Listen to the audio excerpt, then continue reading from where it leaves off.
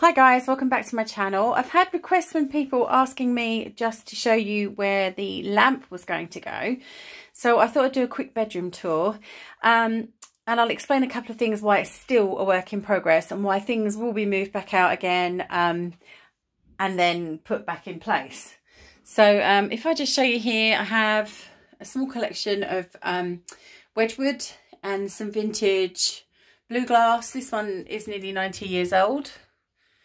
And then I have some milk glass that I've collected, which is quite tricky in the UK because you just can't get it. So yeah, there's a Fenton shoe there. I believe it's a Fenton shoe. And then this is one of my favourites because this is like a basket weave pattern. And then it goes up into this beautiful blue colour. So that was a really great find. And then I have some more Clementine Wedgwood there. Just a little set. This is my dressing table. And then I have a vintage vanity there, which is really small. And again, is 1930s, because I love vintage. I've just cleaned all my brushes and things. There's my niece. And then today I went out and I bought 2 new prints. And I should explain that one of the reasons why this is a work in progress is because when we moved in, we had a particular decorator that had to, we booked. And then he cancelled. So we had to get another decorator really quickly. And when we got him in, he said, oh no, I don't use this particular paint. I only use another type of paint. And that's just ridiculous because they should use any paint you want them to. But because we're in such a, you know, everything was up in the air, you know, we were renovating, we ended up letting him go ahead. And then if I show you, can you see that some of the paint has really started to flake off? So we have to repair this, which is what we'll be doing. But initially I wanted to get the room sorted and ready before we have to do the horrible bit. So that when I've done the horrible bit of all the sanding and repainting the patches, then obviously I've got nice things to put back up. So those are those 2, and those for you, those of you who live in the UK, they were from the range. I think they were £5.99 for the 2. And then down here I have all my lotions and potions, and again I have some vintage glass. This one is modern. I think that was the range or something. It's kind of iridescent. This one is vintage. This one is modern, and then this one, this one over here, which has just got cotton buds in it. That one is also vintage. I have another set of lights to go up. I'm going to have them going across the wall. These were cheap and cheerful from eBay, just some sunflower lights. And this decal that I have here, I'll just swing round. I have 3 more to go up and complete the look of the bedroom. But obviously at the moment we need to sort out these terrible walls. They're actually original plaster. So it should have been a nice, quick and easy job. But no, we probably had the worst decorator in the world. So this is my bed. I've just sat on it, so it's probably a bit creased. And I've just got 3 pillows there at the back. Those are the ochre ones. They came from Asda. They were like 3 for £10, which is the equivalent of Walmart over here. Not for long because it's being bought out, but it is Walmart. And then I believe the 2 pillows and the ochre macrame pillow, I think they were from the range. I'm not entirely sure. And then we'll move over to here. This is where I've got a bit more vintage. I've got my Fenton duck, which is just here. And I have a vintage swan and trinket box, which I just love because I don't think I get a close up because none of the petals are cracked. None of the petals are broken. So that's pretty amazing. Little pretty boxes. I can't remember, probably from the range. And I know this is an oil. I know this is for oil. But I just love it, and I just put it there because it's just pretty and it goes in my other glass. So I know it looks a bit strange, but you know, never mind. That's modern.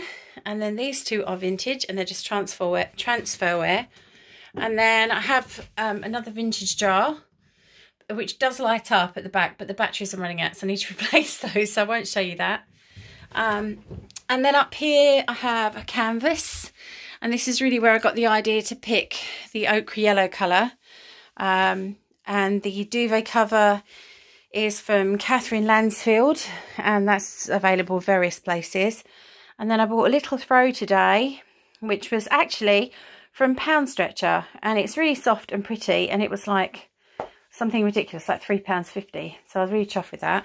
And you can just see, if I give you a swing round, that's my fan, because I get really hot all the time because of my illness, so I have that on a lot. And it's a humidifier, so that's why it's sitting up the way it is. And I'll just swing round and show you.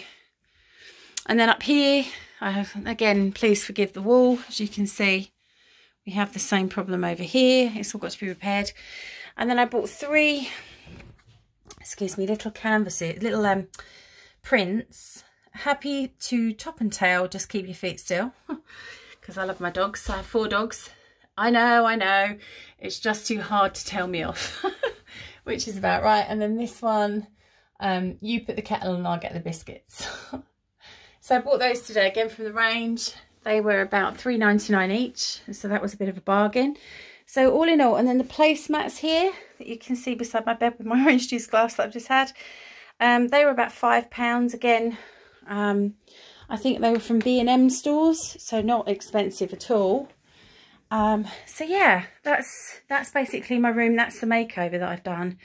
So all in all, I think it's probably cost, I mean, I bought some more milk glass, so that's difficult to, so I'm thinking probably no more than £150 to do everything, which includes the rug that I got today, which was only £10 from the range.